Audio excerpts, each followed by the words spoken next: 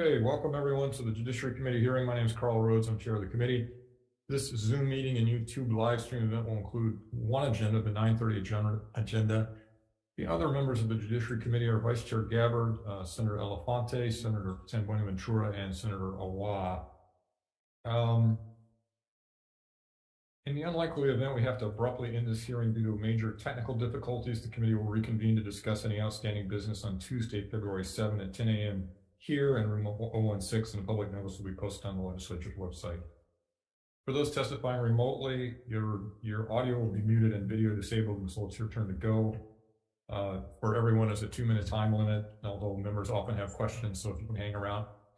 Sorry, now other people can't hear. If we have a 2-minute time limit, but if members often have questions, so if you can hang around until the end of the testimony, you'll often be called back up if you'd like to be.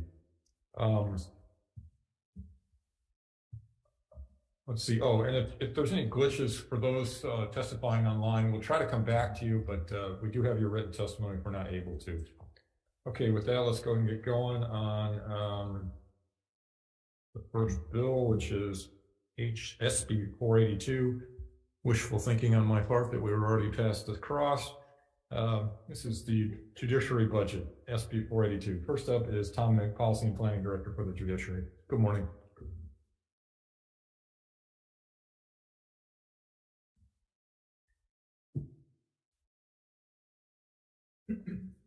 Good morning, Chair Rhodes, Vice Chair Gabbard, and committee members. I'm Tom Mick, head of the Judiciary Policy and Planning Department. I will briefly summarize our testimony in support of the Judiciary Appropriations Bill. Overall, we're requesting 8 new permanent positions and $7.8 million for fiscal year 24 and $6.9 million for fiscal year 25. Included in this is $600K for furniture, fixture, and equipment items for the new Hawai'i courthouse, and $500K for security, janitorial services, and camp costs for Hawai'i, our new juvenile service shelter facility on Alton Street. Another $450K is for a First Circuit District Court judge and 3 related staff and 2 Third Circuit bailiffs. $2.3 million is requested for guardian ad litem legal counsel services, an amount the legislature provided last year, but for 1 year only. Also being requested is another $2.3 million to restore funding for 33 of the 192 positions defunded during the pandemic. This includes funding for a First Circuit Court judge and 2 Second Circuit District Court judges. Lastly is $565K for judges' salary increase mandated by the 2019 Commission on Salaries, $600K to replace the judiciary's 4Gov accounting system, and $260K for our share of the increase in costs for the state's risk management program. For CIP funding, we have 6 requests totaling $16.2 million. Attached to our testimony are details and pictures relative to these requests. Thank you for the opportunity to present our testimony, and we're available to answer any questions. Thank you very much. Thanks for being here. Next is Joseph Cardoza for Hawaii Access to Justice Commission. In support, Jesse Suki, HSBA President-elect. Also in support, Deidre Marie Iha, HSBA Appellate Section. In support, Jonathan Bolton, HSBA Litigation Section. In support, Alana Fujimori Kaina, Legal Aid Society of Hawaii on Zoom. Good morning. Good morning. Chair Rhodes, Vice Chair Gabbard here on behalf of the Legal Aid Society of Hawaii in support of the judiciary's budgets. Specifically, we're really grateful for the support of the legislature in the past for civil legal services, but also wanted to communicate our support and interest in maintaining the increase for guardian ad litem and parent counsel services. These services are critical to our community, and the increase has allowed us to provide better services and ensuring that we can have more people providing these services. So happy to answer any questions, and again, in strong support of the judiciary's budget. Thank you. Next is Rachel Figueroa for Volunteer Legal Services.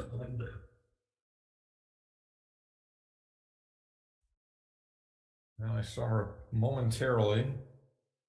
I know, sorry. Good morning.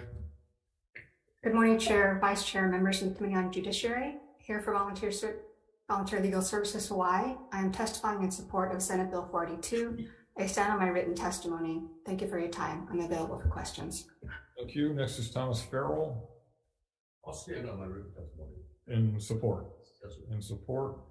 Stanley Rohrig, also in support. Oh, I'm sorry. You're supposed to be on Zoom.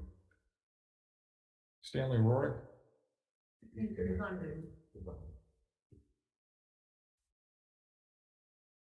There you are. Can't hear you though. Still can't hear you.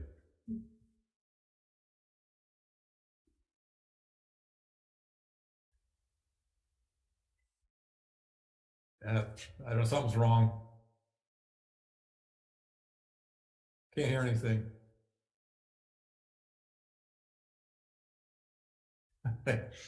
I'm sorry, Mr. Roy. Your show is being unmuted, but if it's any consolation, this exact same thing happened to me this morning. Oh, we'll see if you can. We'll try to figure out the technical stuff, but right now we can't hear you. So we have your testimony and support. All right, that's all the people who've signed up for SB 482. Anyone else wish to testify on SB 482? And I'll reserve the right to come back to Mr. Rohrig if we can get him back. Okay, seeing none, members' questions on SB 482. I had a couple of Mr. Mick, if you don't mind. So the budget request includes the restoration of funding for 33 positions. Yes. How have you managed to get by without those 33 positions? Well, in a lot of ways, you had to kind of. Were they left vacant or they were just actually taken away? I can't remember. No, they were left vacant. These were defunded positions. Defunded. Yeah, the legislature during COVID defunded 192 of our positions. So, okay. Yeah, you try to play a balancing game. That's all I can say. You got more vacant positions, so you try to see, okay, can I fill a defunded vacant position, which in some cases we did. Otherwise, you let the vacancies maybe sit a little bit longer and try to use funding to shore up some of your other needs. So it's kind of balancing. You cut back initially from doing certain things. You ended up with certain, what do I want to call it, delays in providing services. You can't provide services maybe as quickly as you could before. So it's a lot of balancing. Okay. Each circuit or program had to kind of determine it itself. How many positions are currently on your vacancy list? It was like, if you including the defunded? Yes. Yeah, about 340, I think. Oh, wow, okay. Okay. I do have that somewhere here. Yeah. Yeah, just about that. Yeah. Okay. Switching gears to one of the CIP requests was elevators at Kahumanu. I think you guys asked for $5 million. Yes. If we gave you more money, is it something that you have to do in seriatim, as the lawyers would say, or can you do, if you had more money, could you do it fast? Well, I think part of the reason we only asked for $5 million is we didn't want to break the bank. Yeah, you could do more if we got more money. I think you could do a couple of extra elevators, because there's 9 elevators there that we have to eventually replace. So if you look at it, this is basically covering, it's a lot of money, but it's covering about 2 elevators. So you can kind of see what the increase would be. Okay. All right, thank you. Members, any other questions? Can we try to go back to Mr. Roy before we leave this bill?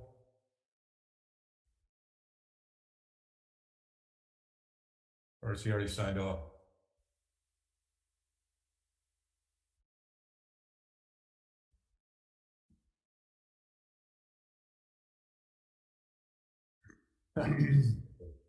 No, still nothing. Still can't hear you. Sorry about that. Okay, here's maybe some help on the way here. Hang on just a second.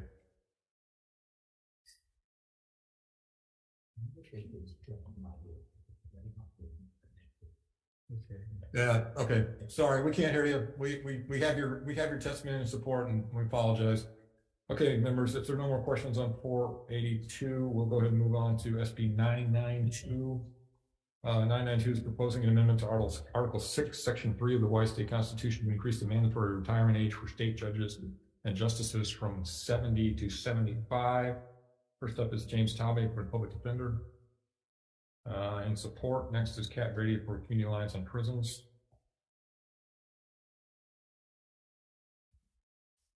Good morning, Chair Rhodes, Vice Chair Gavin, members of the committee. Kat Brady testifying on behalf of Community Alliance on Prisons.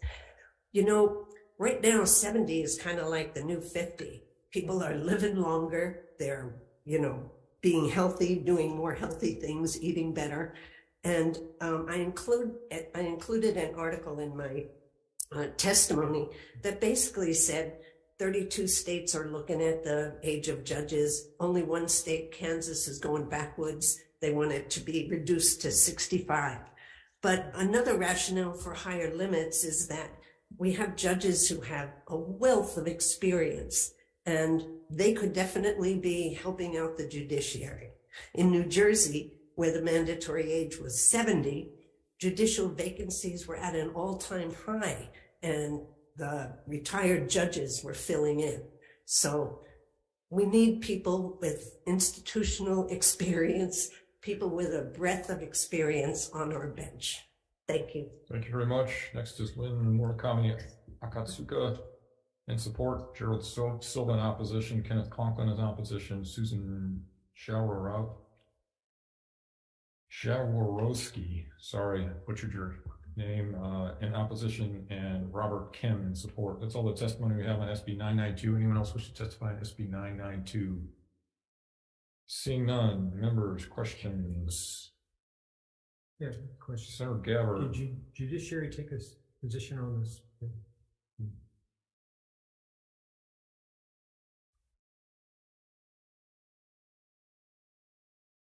I am Vice Chair Ron Mighty, Administrative Director of the courts. We did not take a formal position, although Judge Kim did submit testimony in support of the bill. Okay. Why not 80? Why 75? Is this arbitrarily 75? This was not our bill, sir, so we're not sure what the thought process was behind it. Okay. Thank you, Ron. Thank you, Chair. Yeah, so it was my bill. We tried 80 about 10 years ago and it was rejected like 2-1. So Okay. I figure we'll try 75 and see. Thanks, Chair. Full disclosure. Thank you. That's the about that. Okay, any other questions on SB 992? If not, let's move on to SB 1074. This proposes amendments to the Constitution of the State of Hawaii to amend the manner in which justices and judges are appointed, consented to, and retained. First up on SB 1074 is Thomas Berger for Judiciary.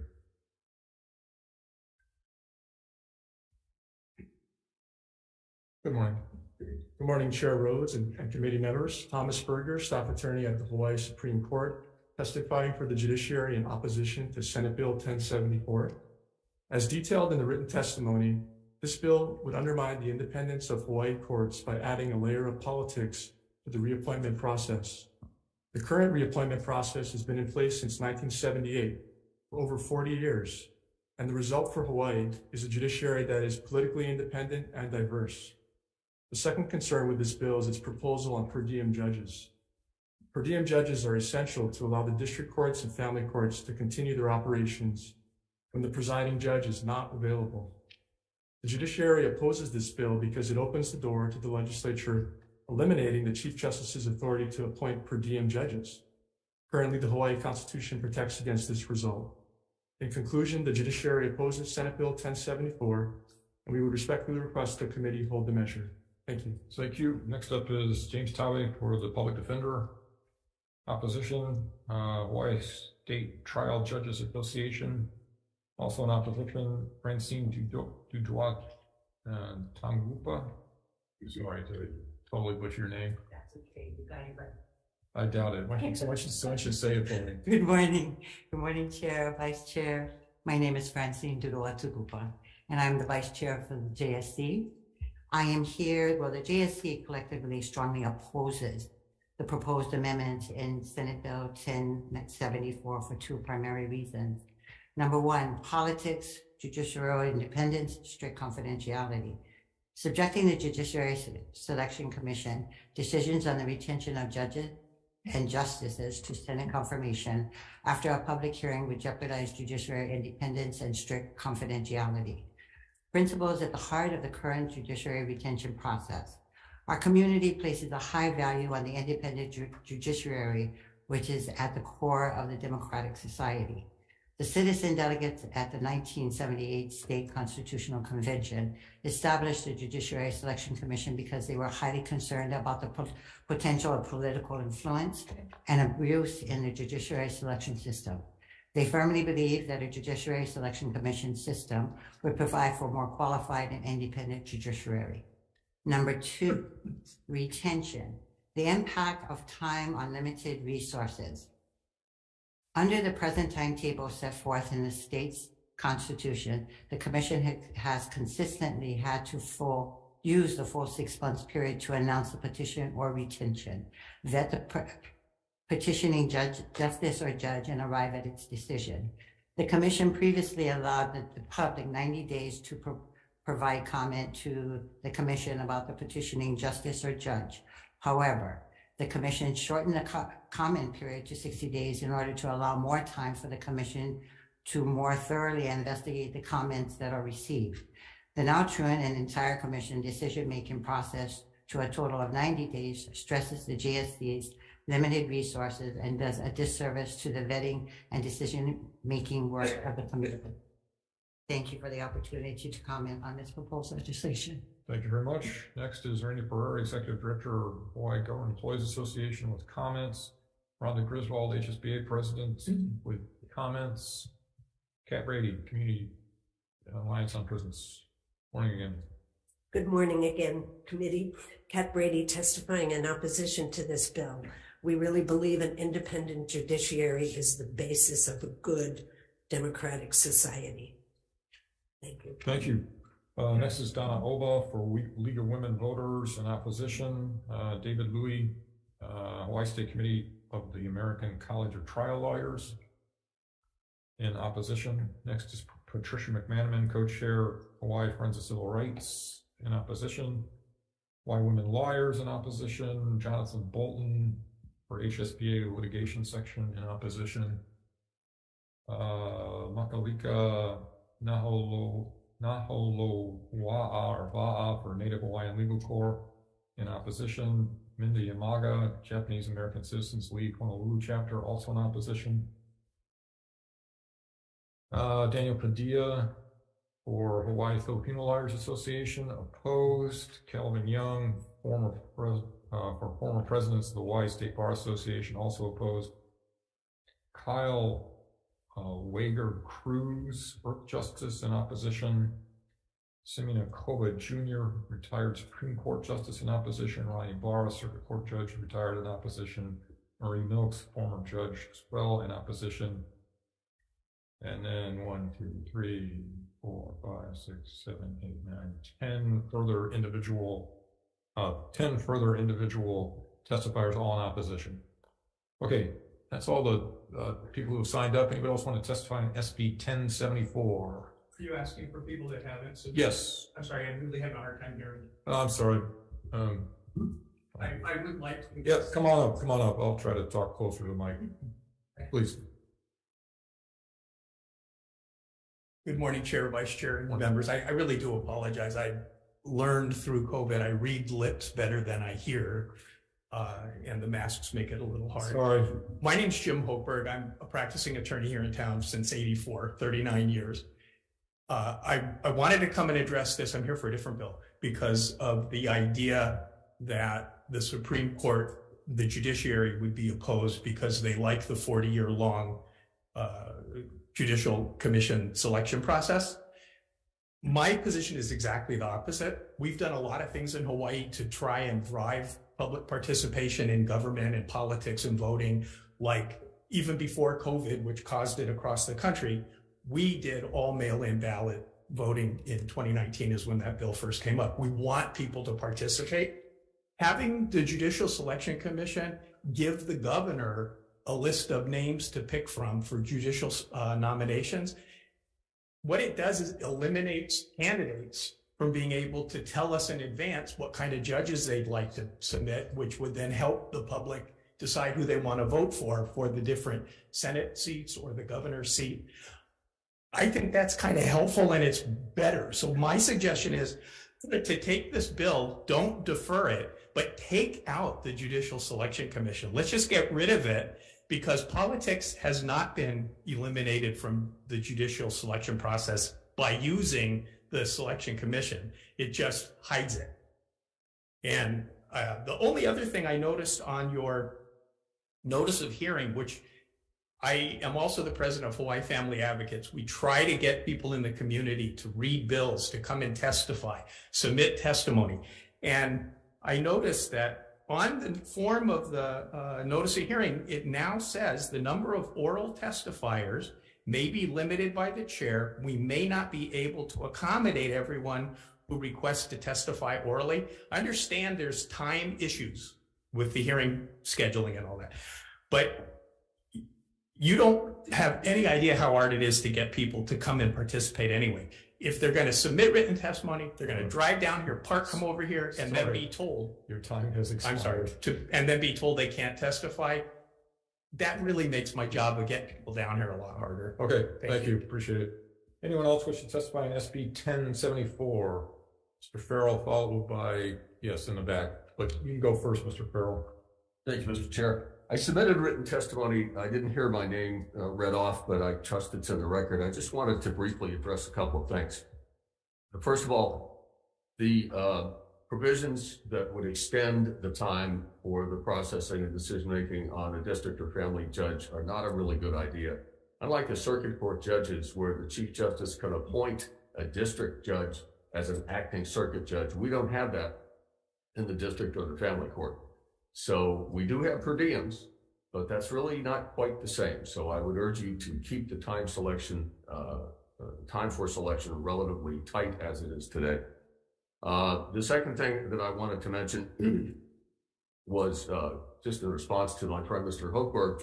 I couldn't disagree more. Public participation is all well and good, but the logical extension of more public participation in the judicial selection process would be, well, let's just elect them all.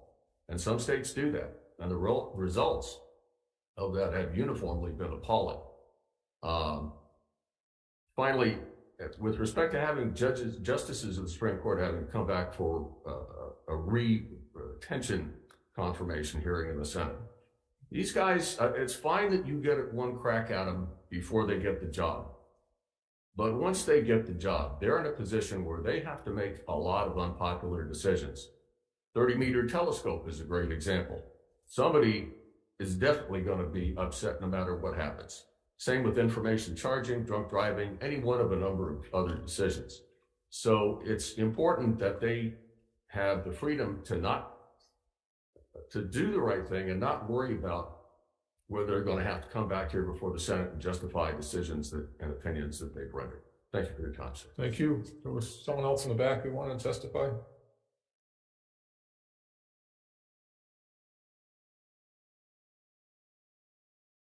Good morning. Good morning. Aloha call rolls. Senator, Chair, Senator Mike Gabbard, Vice Chair, and members of the Judiciary Committee. My name is Momi Casimiro, and I am here to speak in opposition to Senate Bill 1074. I remain a concerned citizen, deeply troubled by this bill because I am old enough to remember when political appointments resulted in a lack of trust in the judiciary. And by the way, old enough that I don't have the devices to refer to and I can't hear. So I am going to read my entire testimony, if you don't mind.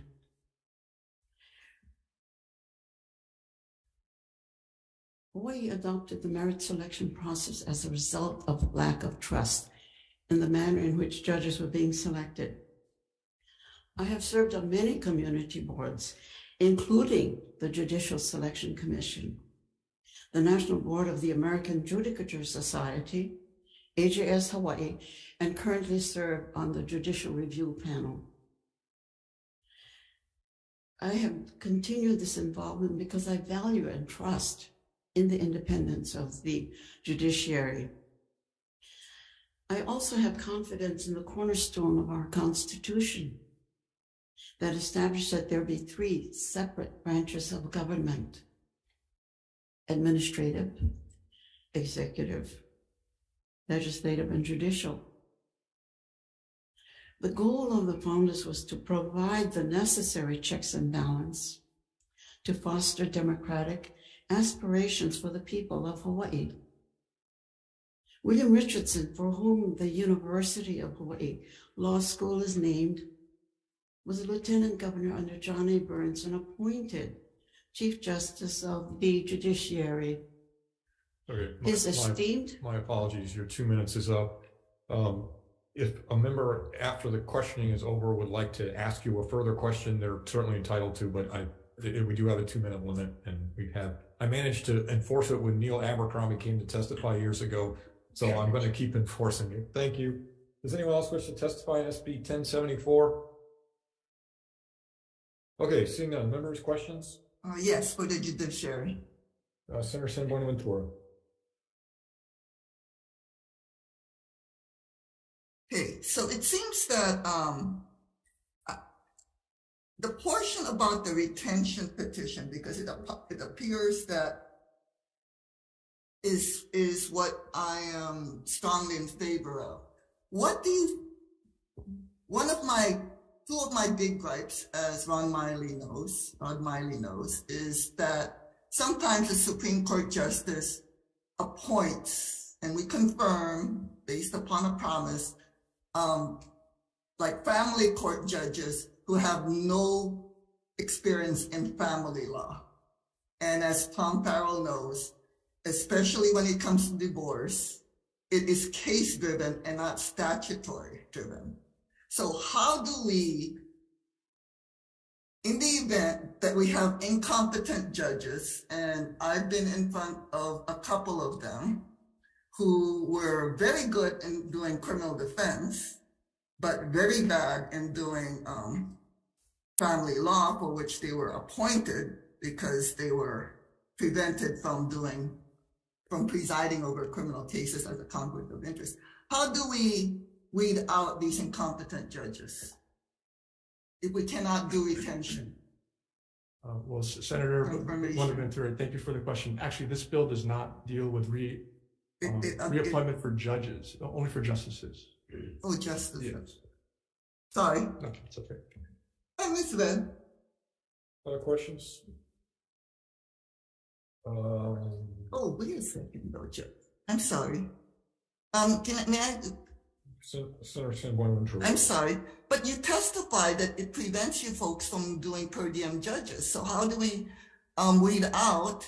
I mean, how does the Senate be able to chime in on incompetent per diem judges? Okay, yeah, I'd be happy to follow up with you on that. I wasn't prepared to address that specific question today. But I think if you have any comments about specific per diem judges, you could always share those with the Chief Justice. Okay. And I have. Thank you. Thank you. Other questions, members? Okay, seeing none, let's go ahead and move on to SB 1076. Relating to elections, requires the Office of Elections to prepare a digital voter information guide, requires the Office of Elections to post the guide on its website, etc. First up on SB 1076 is Scott Nago, Chief Elections Officer on Zoom. Good morning. Good morning. The Office of Elections stands on its written testimony, providing comments and be happy to answer any questions. Thank you. Thank you. Next is Kat Brady, Community Alliance for Prisons. Good morning again. Pat Brady for Community Alliance on Prisons.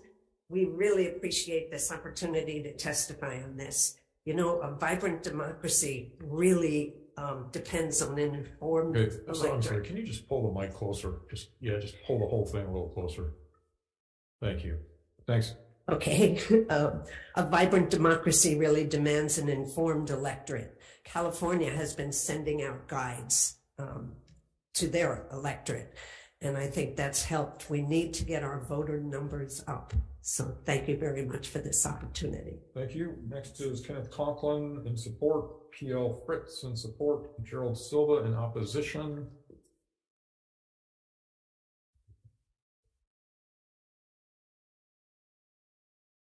Oh, yes. Thank you. And I missed Janet Mason for League of Women Voters, who I believe is here.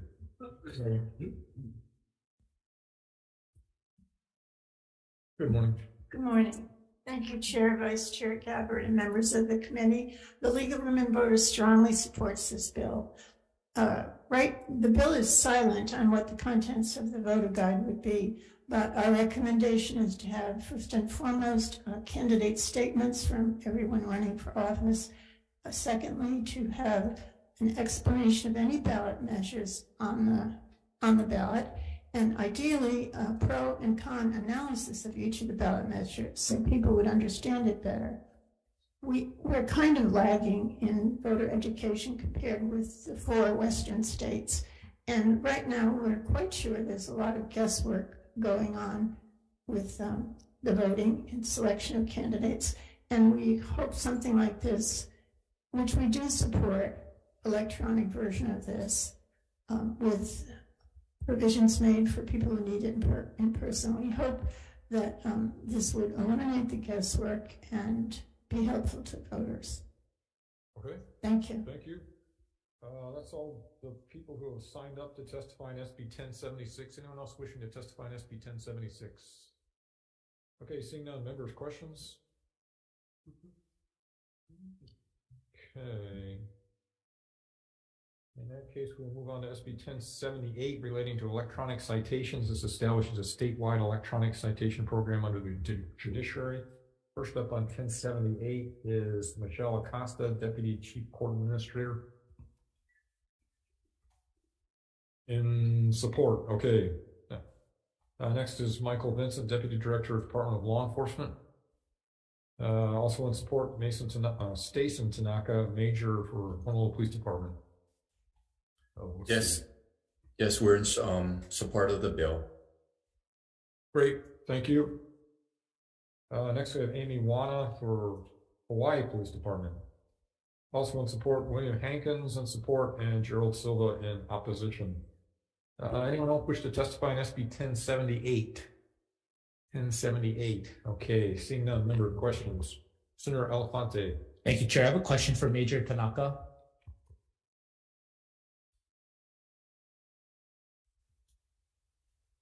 Hi, Major Tanaka. Hey, hi, good morning. Good morning, Senator.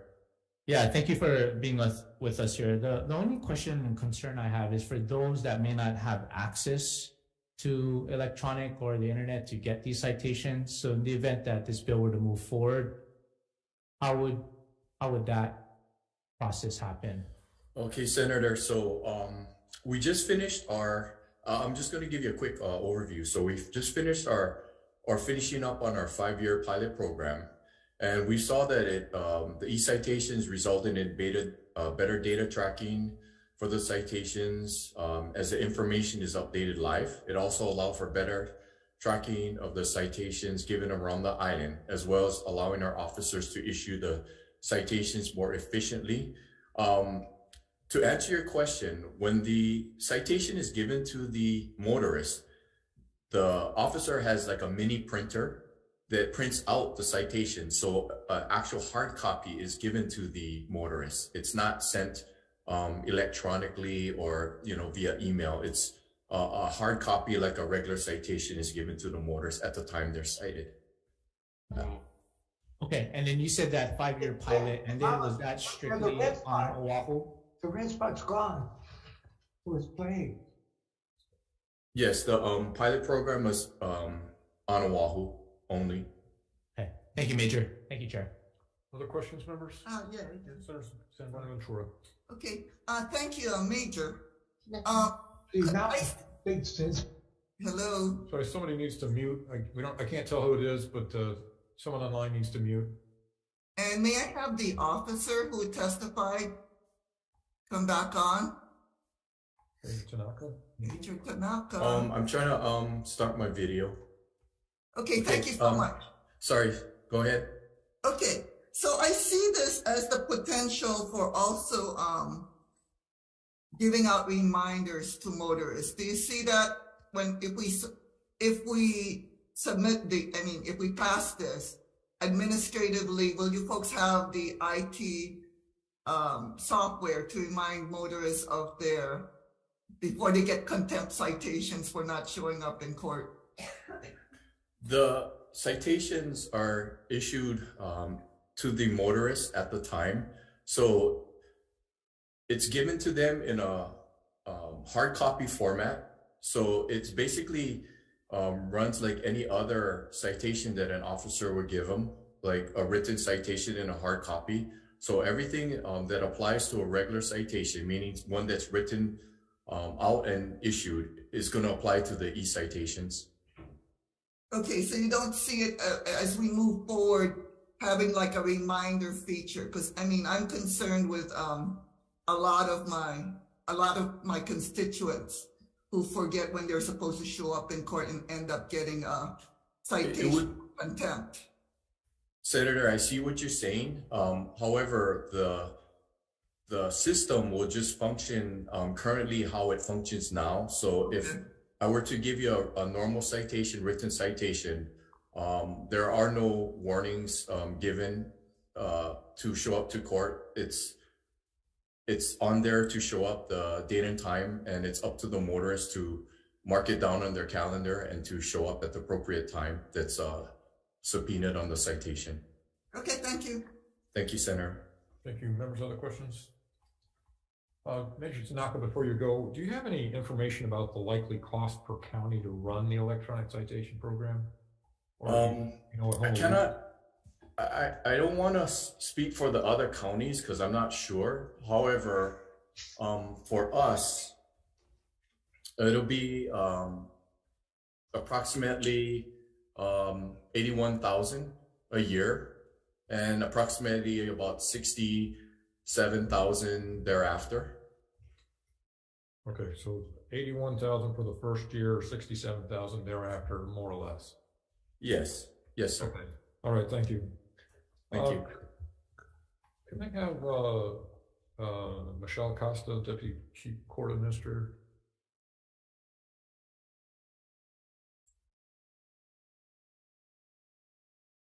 Thank you. So the bill will establish and fund one permanent accountant position at the judiciary at an estimate of $51,024 a year. Is that a half-year salary, or is that what you're expecting to pay for an accountant? Chair, this was not our bill. Okay. But if we are looking at an accountant, It's got to be more than that. it may be more than that. So I can come back with that information. Because this was not our bill, we're not quite clear on what was envisioned as far as the statewide system. There's a blank appropriation to the judiciary for implementation of the statewide electronic program. Do you have an estimate on what it's going to cost? And I understand it's not your bill, but have you looked at that? I think one of the largest costs for us would be the integration of whatever system is selected by the counties. Mm-hmm. And we are the recipient of the data that comes in through the electronic citations. So an estimated cost for that interface or the integration is about $370,000. That's $370,000 a year, or just to stand it up? I believe it's the implementation. I'm sorry, so that's The implementation. just the first year then. Right, just a one-time cost for the implementation. Okay. And then in out years, you don't expect, except for the accountant, you don't expect any additional cost. Unless the system requires us to pay a licensing fee, which would be an ongoing cost. And at this point, I would not know what system would be implemented. Previous legislation on this has included language to fund an electronic citation program through a new electronic citation surcharge. Does the judiciary have a preference for how the program should be funded? if the judiciary only has the implementation fee cost, the one-time cost, there would not really be an ongoing cost for the judiciary, would be on the receiving end. So I think for this, it would be more of a county cost for their ongoing. Okay. Okay. All right, I think that's it. Hang on, let me just double. Yeah, thank you very much. Members, any other questions before we move on? Anything else I need to? Okay, moving on to the next bill.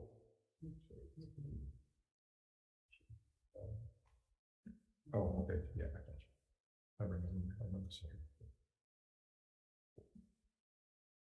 Okay, moving on to SB 1100, proposes amendments to Article 7, Section 12 of the Hawaii Constitution to authorize the counties to issue tax increment bonds. Members, before we start this bill, I'm going to take a short recess. So about, I don't know, a short recess.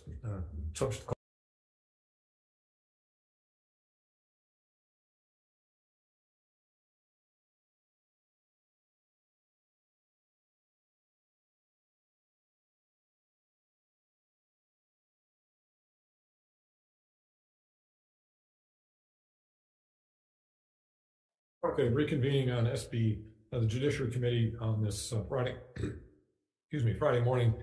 We'll pick up with SB 1100, proposing amendment to Article 7, Section 12 of the Hawaii Constitution to authorize the counties to issue tax increment bonds. First up on 1100 is Randall Nishiyama, Deputy Attorney General. Good morning. Good morning. Deputy Attorney General Randall Nishiyama for the Department of the Attorney General.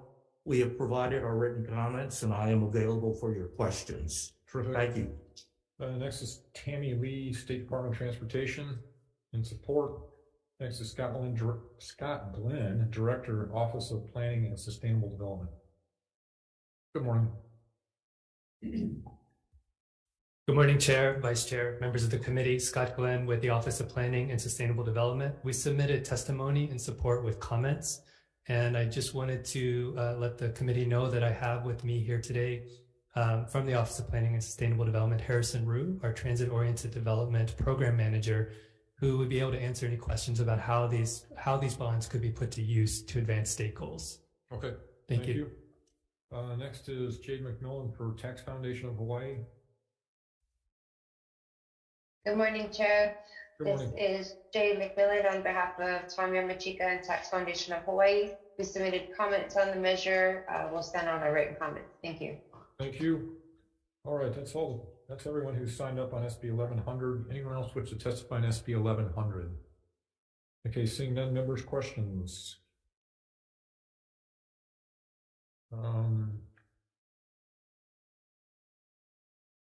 So I guess for Mr. Rue, since you went to the trouble of coming,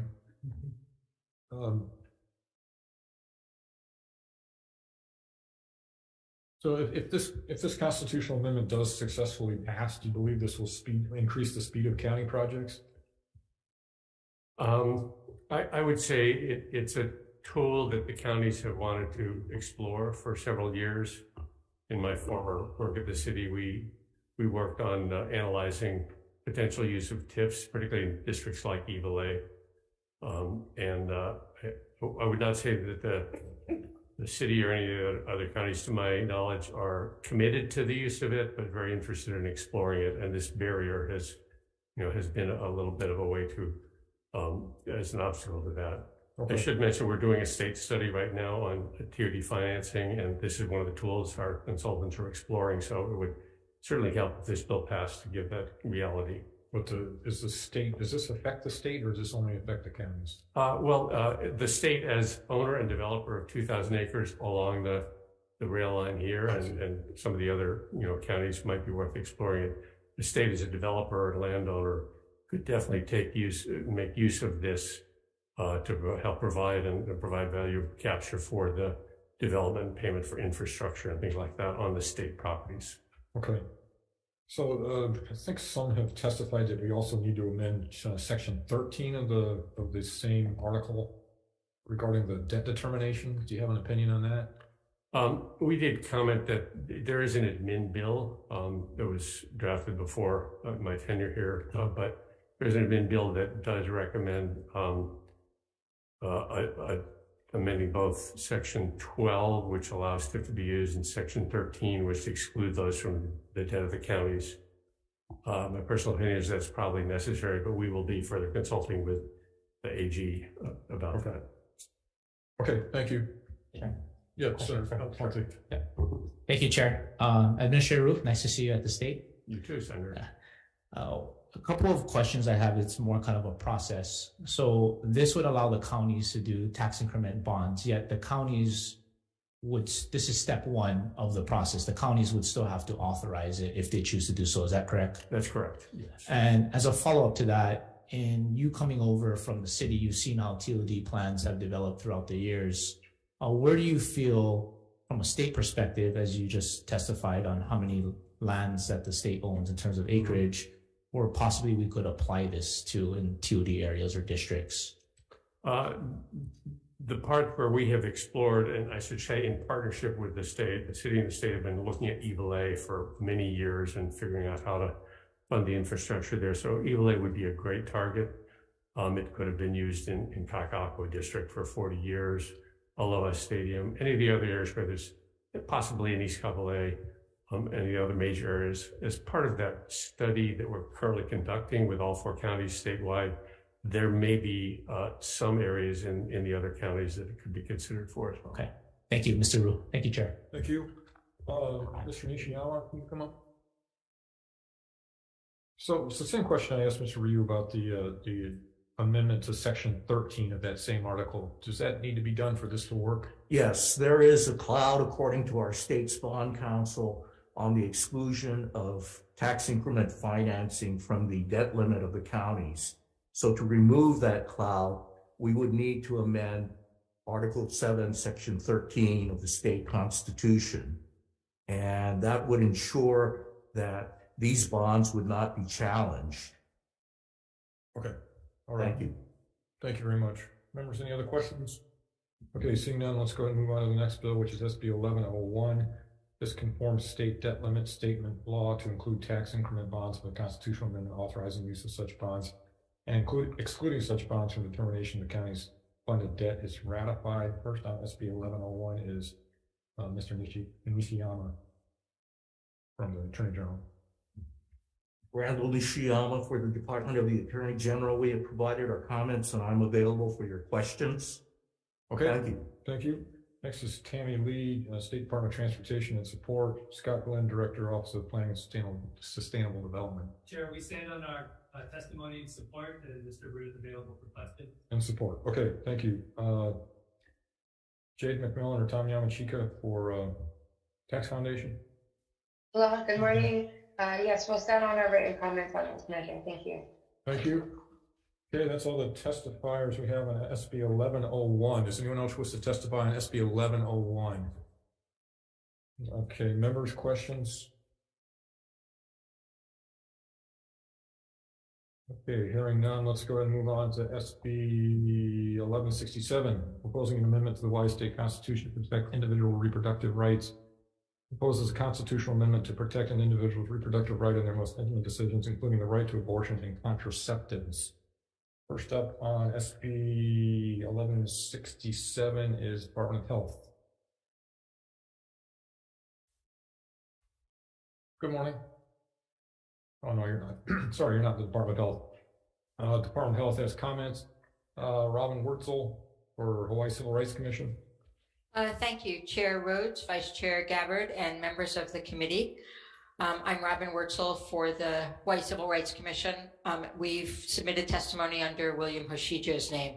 The HCRC stands on its written testimony in support of Senate Bill 1167. We are available for any questions if needed. Thank you. Okay, thank you. Next is John Bickel, President of Americans for Democratic Action Hawaii, and support Rennie Soon for Academy of ACOG, Obstetricians and Gynecologists, American College of Obstetricians and Gynecologists, and support Kat Brady, Community Alliance on Prisons. Good morning, Morning again. Kat Brady for Community Alliance on Prisons. We are in full support of this measure. This is healthcare, and we don't want to be known as the land of gun care and health control. Thank you. Thank you. Okay, next up is Dennis Young, State Party Chair for the Democratic Party of Hawaii, in support. Pat McManaman, Co-Chair for Hawaii Friends of Civil Rights, also in support. Eva Andrade, Hawaii Family Forum, in opposition. Are you with the Hawaii Family Forum? Did you? No, advocates. Oh, okay, I'm sorry. My bad. In opposition, Pride at Work, in support. Doris Siegel Matsunaga, Save Medicaid Hawaii, in support. Michael Galoya Jr. for Stonewall Caucus of the Democratic Party of Hawaii. Good morning. Good morning, Senator. On behalf of the Stonewall Caucus of the Democratic Party of Hawaii, my name is Michael Galoya Jr. I am chair. We stand in support of this bill. The only reason we're here is because 5 Supreme Court justices perjured themselves before Congress, saying, and with the Dobbs decision overturning Roe v. Wade. So we don't want to see that happening here. We do want to point out that all those in opposition to this measure are the same people that don't show up when we are actually looking to take care of the kids that are already here. They don't show up for education. They don't show up for anything that does protect our keiki once they're here. So that it comes off quite, they're not pro-life, they're anti-choice, and they don't do anything to support healthcare, health rights. So we encourage you to pass this bill so it can move forward. And thank you for your time. Mahalo. Thank you. Next up is Catherine Flynn Foster, Americans United for Life, in opposition. Ellen Goodby Carson. It's maybe on Zoom. Ellen Goodby Carson. I'm present on Zoom, Chair. Not present. Okay, she's in support. Yvonne Marin, in support.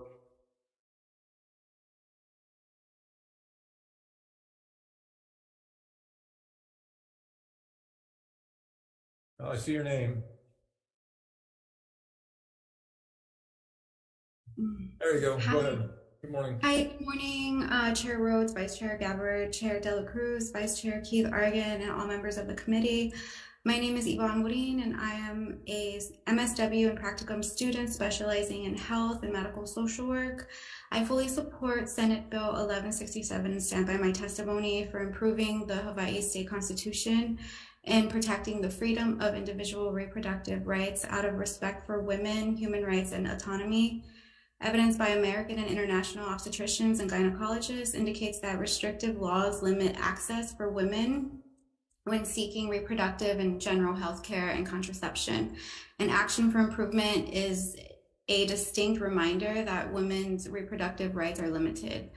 So having a choice to control reproductive rights will provide safe resources and lift limitations for healthcare for women to have access to choice when seeking reproductive education and services. As a woman, mother, and practicum medical social work student who works in public healthcare, it is critical that I advocate by helping improve healthcare for women, human rights, and freedom for patients now and in the future. Thank you for your time and the opportunity to testify. Thank you very much. Next is Jim Hochberg, Esquire. Good morning again. Good morning again, Chair, Vice Chair, committee members. My name is Jim Hochberg. As I said earlier, I've been practicing law in Hawaii for 39 years, actually. I do a lot of litigating over all those years of First and Second Amendment constitutional issues in federal and state courts. So when I'm looking at this, I'm looking at it more from what are the unintended consequences of the language as opposed to the substantive issues. And basically, it's got a lot of landmines in it, because even if we don't want to admit it, we all know individuals can't get pregnant. So really the individuals in society that are capable of getting pregnant are the ones that have the abortion issue. And so one of the hidden landmines I see in this is, contrary to the years of abortion legal action in Hawaii, are we saying now that the other half of the pregnancy team that doesn't actually get pregnant now gets reproductive rights and can get involved in the pregnant person's choice on abortion? I mean, that's that's in there. I mean, it's hidden in there. The other thing is there are you know what? It's kind of hard to see that too. It's there are currently limits in Hawaii in the abortion statute. There are age limits without parental consent. There are viability standards, and all of that might get wiped out by this. And then the other thing is when you have a constitutional amendment that has language in it that says including these things, then that begs the question, and what else? So it's kind of a poorly worded amendment to put in the Constitution, except for people like me who get to work for years litigating what it means. I mean, there are better ways to do it. And so I'm opposed to this from that perspective, and I do thank you for the opportunity to talk about it. Thank you. Next we have Cheryl B. in support, Nico Leverance in support, Corley Matayoshi in support, Christine Villa Flor in support. Okay, and then we have an entire page in support of individuals. And then we have about half a page in opposition and then a couple more in support. So at this point, I'll just say, anybody else wish to testify in SB 1167, either Zoom or here in person? SB 1167. Okay, seeing none, members' questions?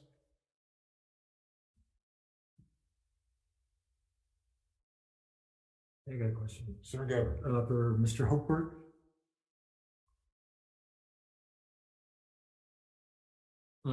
Sir, you mentioned the age situation. So what's your suggestions for defining the age when these rights arise, since it's not mentioned in the bill? So I'm not sure I understand the question. It has to do with the age? So like currently, I believe pregnant women, girls that are 14 years old can get abortion services in Hawaii without parental consent, but you can possibly get pregnant earlier than that. And those earlier girls either need parental consent or somebody has to lie about how old they are.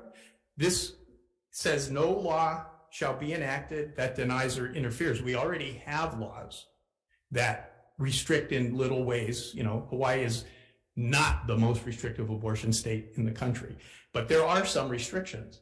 And this seems to me, as a litigator, is saying they all have to be, they're repealed by implication if this were to pass. Thank you. Thank you. Just to follow up to that, Mr. Hochberg, so you said you litigate Second Amendment cases as well. I mean, the language of... Senator, I'm really having a hard time hearing you. You said you litigated Second Amendment cases as well. Correct. And the language in well, actually they're the same, in the U.S. Constitution and the state Constitution are pretty broad. It does. There's no indication whatsoever that you can't own a gun at age 6. So, but most states restrict it. The Second Amendment case that I litigated was Livingston versus Ballard, which was resolved 2 months ago. But this is a constitutional question. Just because the Constitution says you have a right to have a gun, it doesn't mean that you can't be restricted in some way. Yeah, but that's not what this bill says. This bill wants to put into the Constitution a restriction on laws that interfere with a right. And since you already have laws that interfere with the right, I'm guessing this is a repeal by implication, but I don't know. That would have to be litigated and determined. That's my point. Okay, thank you. Sure, go ahead. Okay, so I fully understand as a lawyer who also practiced in appellate courts what you're saying. So if this was reworded to be similar in text to that of the Second Amendment, which basically Second Amendment says a well-regulated militia being necessary to the security of a free state, the right of the people to keep and bear arms shall not be infringed. So if it's similarly worded to say the right of the people to abortion and contraceptives shall not be infringed, wouldn't that allow for the kind of administrative regulations that we are seeing with the guns and to allow us to keep the kind of regulations we have in the state of Hawaii? Well, the age thing still remains in there. And in fact, under the Second Amendment, there are attempts across the country currently to restrict the exercise of the Second Amendment based on age. And some courts are saying the Second Amendment in the U.S. Constitution doesn't have an age requirement. It says shall not be infringed. And so that would probably play out here for parents of girls under 14, or if you eliminated the restriction under 14, then there would be no 14 and older without consent.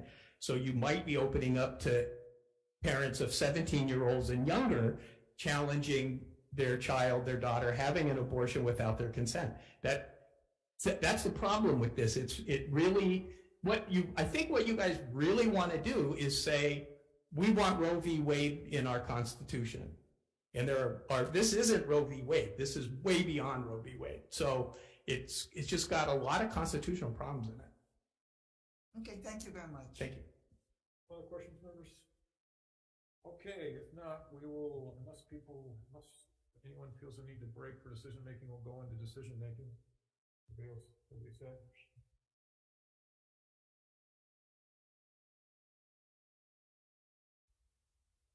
Okay, first, 482 is appropriates funds for the judiciary for the fiscal biennium beginning July 1, 2023 and ending June 30, 2025. The recommendation here is to pass with one amendment. I'd like to add an additional $5 million for to speed up the repairs of the elevators at Ka'ahumani Pale, since they can be done quicker if we have more money.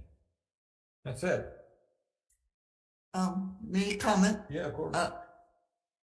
May I ask also for an addition of $75,000 for the 123 court for the Third Circuit Court?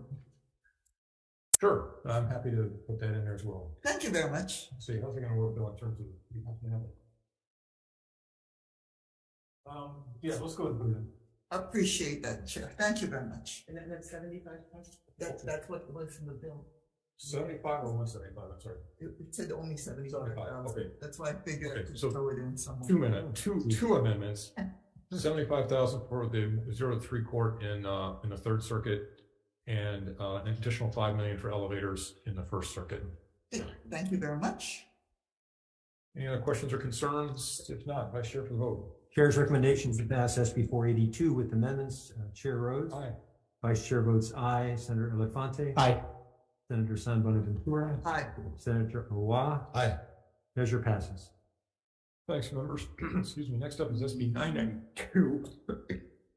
That was 992, proposing an amendment to Article 6, Section 3 of the Hawaii State Constitution to increase the mandatory retirement age for justices and judges to 75 from 70. Recommendation is to pass as is. Questions or concerns? I'm going to vote no on this one. Okay. Just because I would have liked it to go the Kansas route to get, okay, to see how the public would have liked down instead. All Before right. we go to the middle. Understood. Anybody else? If not, sorry. Anyone else? If not, Vice Chair. Chair's recommendation is to pass SB 992 unamended. Of the members present, are there any no votes or reservations? Oh, yeah. No. Senator Owa. Measure passes. Okay, thank you. Next up, members, is SB 1074, proposing amendments to the Constitution of the state to amend the manner in which justices and judges are appointed, consented to, and retained. Recommendation is to do a stripped down version of this. What I would like to keep, and so that means we're getting rid of everything else. What I would like to keep is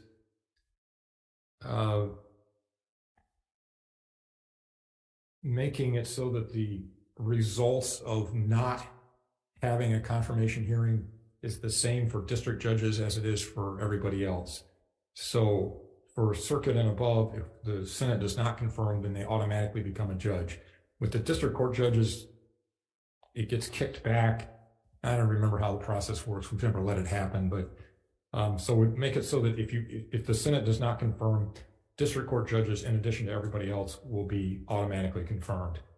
Now, I'd also like to change the time that the Senate has to confirm.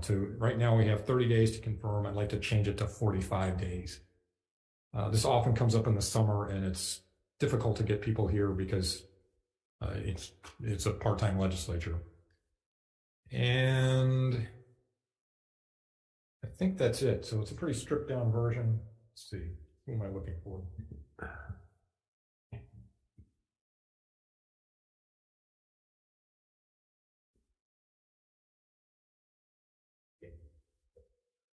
That's it. Questions or concerns? I am going to vote with reservations. I believe we need a way to kick out incompetent judges. So I'm going to vote with reservations. Okay, understood. Senator Fonte. Chair, I appreciate the amendments, which does strip it down. However, I'll be voting no. Okay. All right. Senator Gabbard, full vote. Okay, Chair's recommendations to pass SB 1074 with amendments.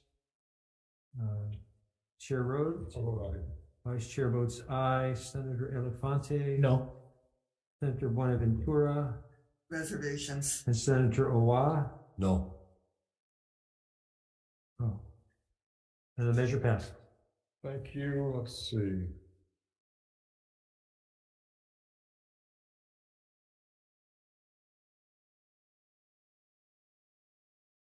Moving on to SB 1076, requires the Office of Elections to prepare a digital voter information guide.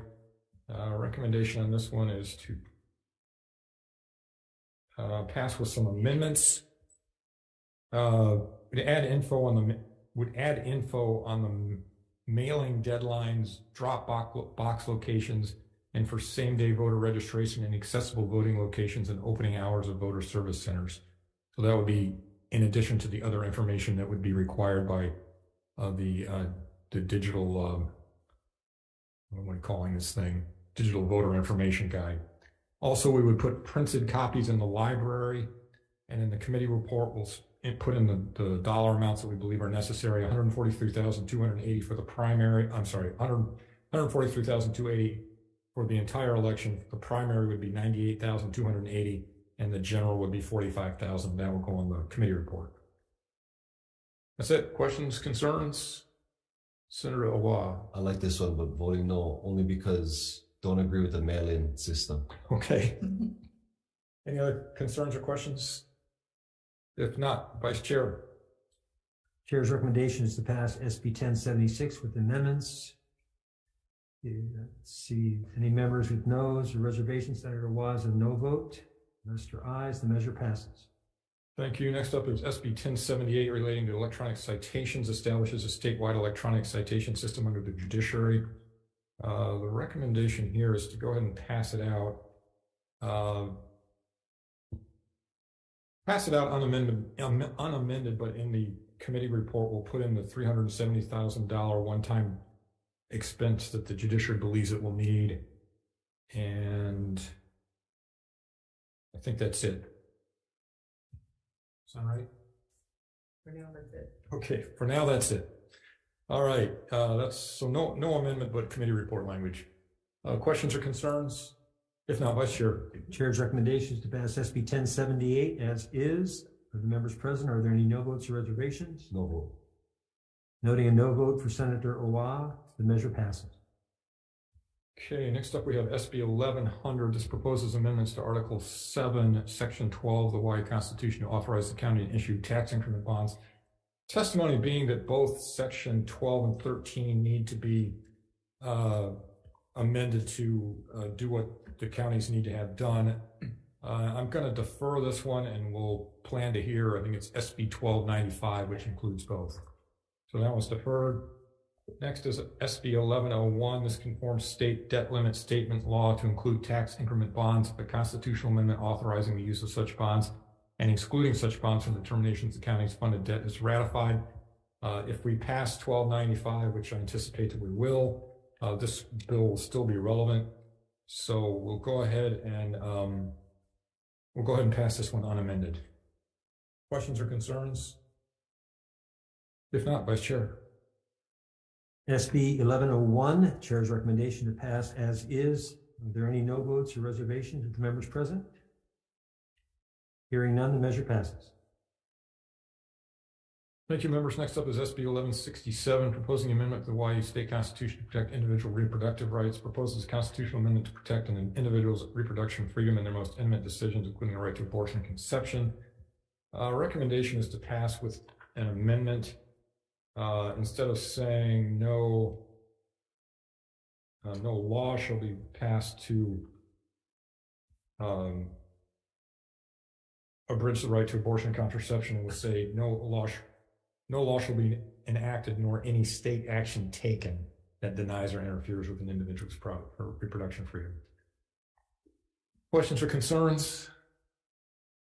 If not, yeah, excuse me, I'm just going to make a comment. Sure, my requested amendment is to rewrite this to be similar to the second amendment, basically saying that the right of privacy being necessary for the health and well-being of the people, the right of the people to contraception and abortion shall not be infringed. But otherwise, I'll be voting aye. Okay, I think for this committee, I think it's probably too late to do that, but it does go on, so I would suggest making that suggestion to the next chair if you are inclined to. Any other questions or concerns? If not, Vice Chair for the vote. Chair's recommendation is to pass SB 1167 with amendments. Chair Rhodes? Aye. Vice Chair votes no. Senator Elefante? Aye. Senator San Buenaventura? Aye. Senator Owa? No. The measure passes. Thank you very much. That concludes our business for today. Thank you very much for being here.